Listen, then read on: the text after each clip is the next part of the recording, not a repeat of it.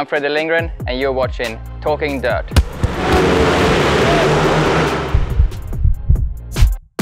So who's in your team? Well, on the mechanical side we have Dave Haynes and Jonathan Burks, really good, easy-going guys from England, and we have really good communication in between the races and in between their races.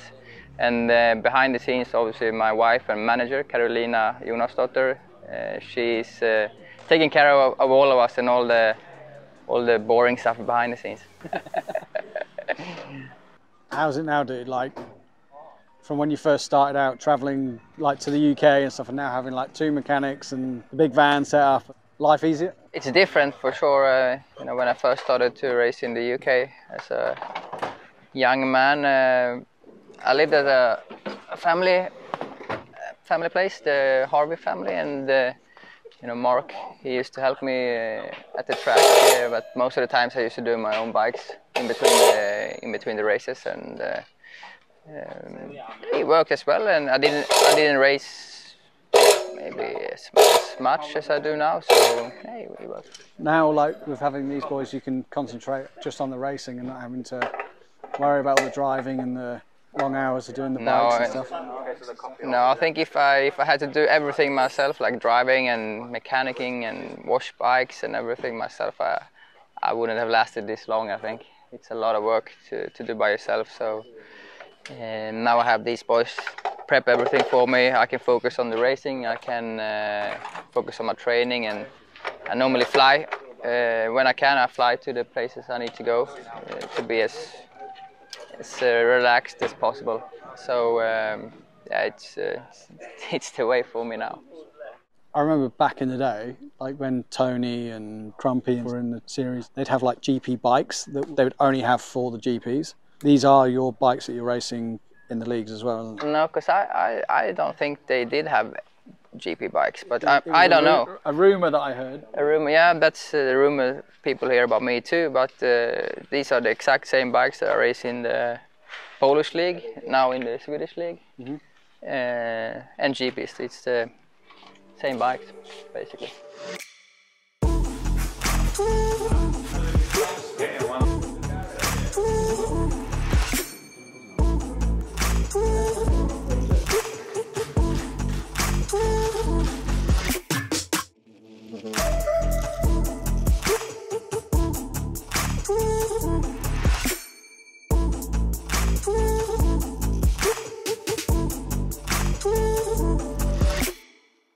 My plan for this year was to only race in the Polish league and the Grand Prix series, but I made a decision just recently to sign for a Swedish club, so get a few more meetings, and that also means we have to travel a lot more. So the boys came here to Prague from Sweden. We did the individual Swedish championship on the Tuesday. And how did you do in Sweden in the championship?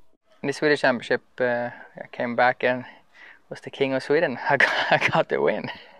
I'm not gonna see my family much over the next couple of months, I reckon. So back to Speedway life.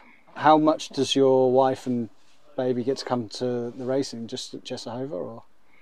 No, my baby, she still has not been to a race yet. The ones we had in Chester were so late. They started like 8:30, so Carolina stayed in home with Millie Lee, the baby. So she hasn't been to a race yet. How was that? You know, going into the World Championship last 2 rounds last year, finding out that your wife was going into labour on the day of, you know, I think it was the Friday, wasn't it? Yeah, it was a weird situation. You know, I was chasing the world title. I was really focused on that, and at the same time my wife going in to give birth to a baby daughter, and she just sent me the photo on I think it was in the morning on the Friday, on the race day, and I kind of just had to look at the phone, look at the picture, and you know, be happy for a short time, but then straight away focus on the race. So it was a difficult situation, not only for me, more probably for my wife. She had to do everything by herself, so she's a strong girl.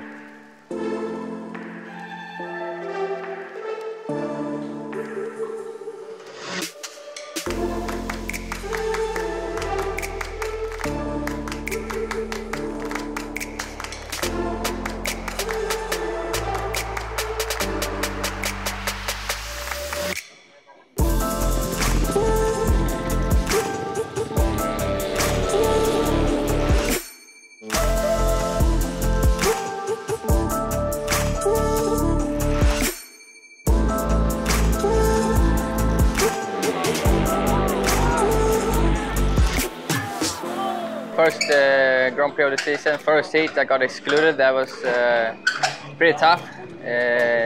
First of all, not to get the points, but also not to have a feel for the track in race mode as well. So, and then it was kind of long break for my second run, so I kind of had to dig deep in my mental strength to be ready. But I got there, I got the points to get to the semis, got into the final, and worked really hard to make that happen. And then in the final, I touched the tape, and I was like, damn. But it's history, and it happens. Yeah, it could have been worse, could have been better. That's how I see it.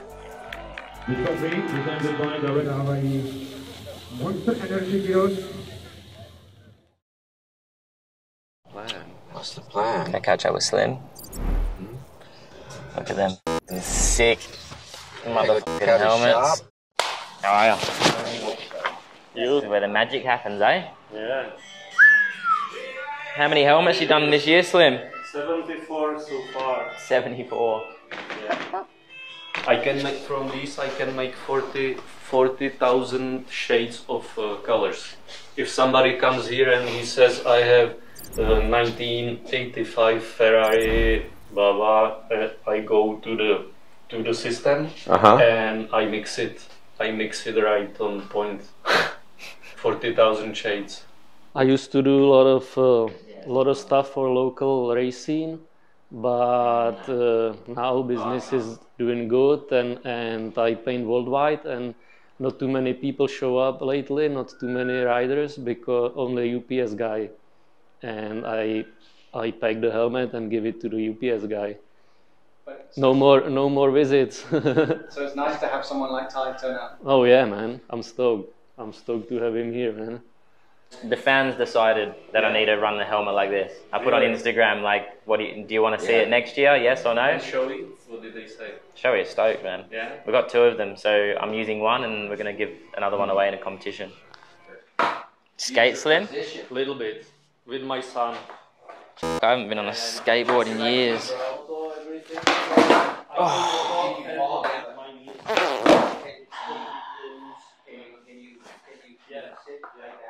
Just make sure you only put the good one in. About my scooter, Slim. My dad and his friend got 2 Lambrettas, 1960s maybe. Can't remember the exact date, but I'm pretty sure they're 1960s. They was completely f***ed. Like, they was rotten, all the paint was all like flaking off. They shipped them, they went on holiday to England, they bought them, shipped them back to Australia, they fully renovated them. And then when my dad died, my mum sold everything in Australia, and she sold the scooter. And then like 4 or 5, maybe 6 years later, I went back to Australia, and I was like, I wish I bought that scooter, you know. I wish I'd like kept it. So I put on Facebook, I did a big post, you know, explained that my dad got cancer, and you know, we wasn't in a position to keep it, and now I want to buy it back. And within 24 hours, I found the guy. Really? And I bought the scooter off him. Nice. So I got it back. And then a couple of years ago when I went back, his best friend, his kids started riding Speedway. And I took some bikes out, did a little bit of racing, and he was like, oh, like I want to buy a bike off you, like I'm going to sell my scooter. And I was like, these scooters like came together. It was my dad and his best friend. They renovated them. And I was like, just give me the scooter and like a little bit of cash and take the bike. And if you want to buy it back in like 10, 15 years, I'll keep it there. So I've got both the scooters, you know. Both Lambrettas. Both Lambrettas there. And both fully restored. Right. What year? I think they're 60s. I don't know exact year, but they're 1960s. Yeah. This one's 1980. TX 125. But they're cool as f***, man. Yeah. But to get my dad's back, I didn't think I was going to get it back. 24 hours on Facebook. That's awesome. Crazy.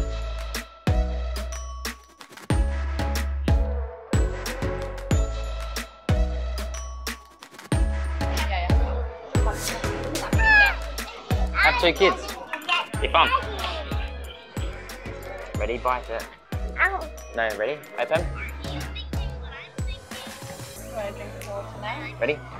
Open.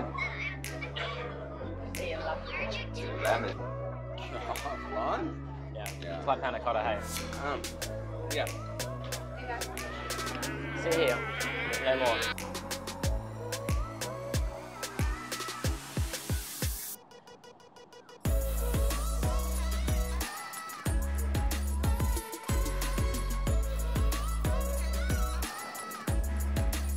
Cheese.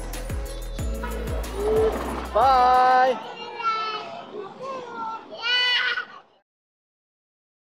Who's the boys in your team and what's their roles? Jacko is my marketing manager. Konjo's chief mechanic, and then we've got Greshek and Mihal, who are just full gas. The boys are always full gas, getting done. Like tonight, they got to stay here and prep all the bikes for the morning, so they'll probably leave here at 1, 2 o'clock in the morning and finish them off when they wake up before we start. We will hold up the meeting at the moment because the rain is too heavy.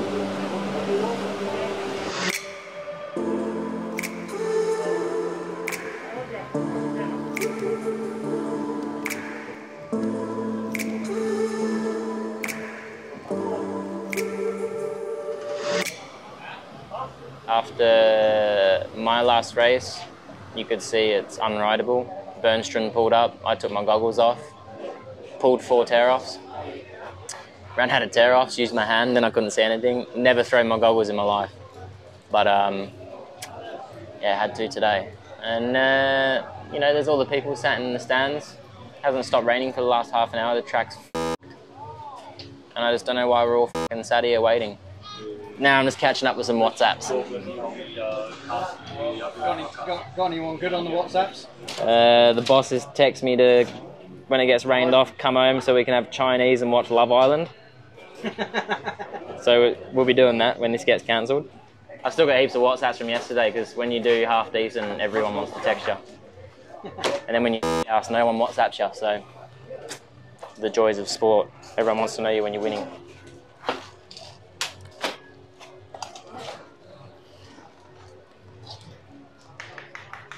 Come on, boys, let's race. 2 minutes. 2 minutes.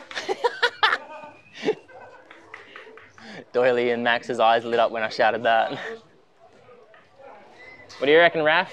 We should race? Would you race? Probably. Yeah, of course. Everyone that finishes the career says they'd race in it. It needs to be 4 rounds, yeah? It's that? Yeah, we need to do 5 more heats because there's 1 more heat in this block and then the next 4 heats. If they run it tomorrow, do you have to go from heat 1 again? Yeah. Start from scratch. That doesn't matter. Just another f***ing GP to start. How do you feel about that, Matty? Be honest. Result-wise, good. Because I screwed up many points today. Result-wise. Gee, man, I was so out of shape. Yeah. You saw how you passed me. Oh yeah, in that f***ing in the corner, yeah, Yeah, that was me. It wasn't Junior, it was me. Yeah, I saw that. Yeah, you thought maybe. I just came in like a metre wider, and then I saw you go, whap, and I was like, oh, cheers, Matty. Yeah. Stage the meeting from heat 1 tomorrow at 1 p.m. So I will send out an email on our WhatsApp to the riders, all the schedules for tomorrow. But unfortunately the rain has beaten us tonight, so we'll start again tomorrow at 1 p.m. Yeah.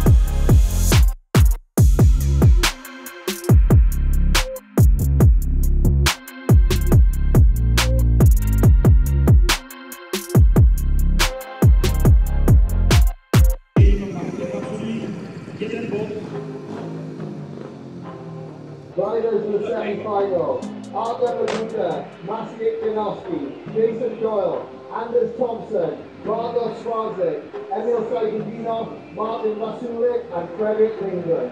I am now placing on the 2-minute clock.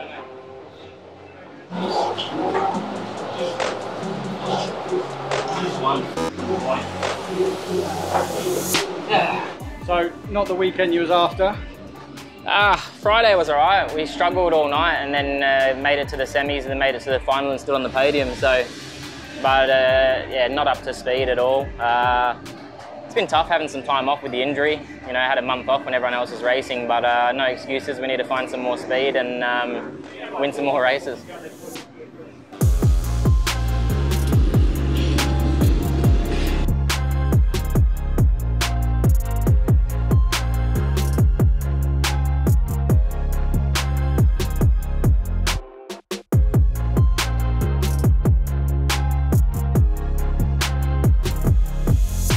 How was the weekend? Yeah, it was a tough one. Obviously yesterday was difficult, and you're going to have somebody behind you trying to cause mischief, Mr. Woffinden. But yeah, it's a tough weekend, and obviously yesterday we tried our best to get to where we needed to, but unfortunately, yeah. See, trying to be professional, and these riders come and mess it up. No, it was, he's gone now. Yeah, difficulty with the weather. You know, the riders, respect to them for going. And I know at Heat 11, when they were actually at the start tapes, I was considering calling it back then. So it came down really heavy. So I think I wouldn't have sent the riders out in that kind of condition. And it didn't really stop for another hour. So we had no option here. But today, as you've seen, it was a tough day to get the track to where it needed to be before the start. We worked really hard all morning. And then we got it, and we had a marvellous final, which was good for the crowd. And hopefully they go away with a good meet and feel. How was your weekend? It's been really hard work, you know. First Friday, battle all the way, got to the final. Yesterday was wet one. We did 3 races, got cancelled, had to start over today, regroup, and I felt this morning when I woke up, you know, my body was very tired. I had some arm pump last night, the last heat, and still recovering from that. So today was just a row with a lot of heart and was battling all the way. And we never really got the bike working good. We struggled a bit for speed, and I think today to make it to the podium was a big effort. I rode my skin out of my skin. Yeah. How was your weekend, dude?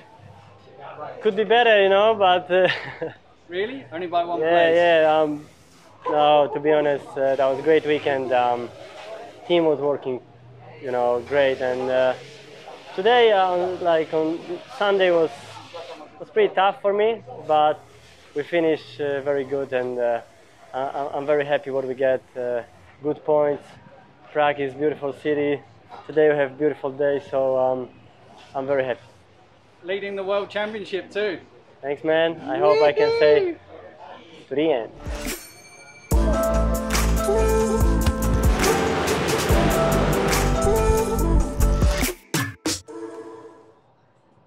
It's the new team clothes for this year.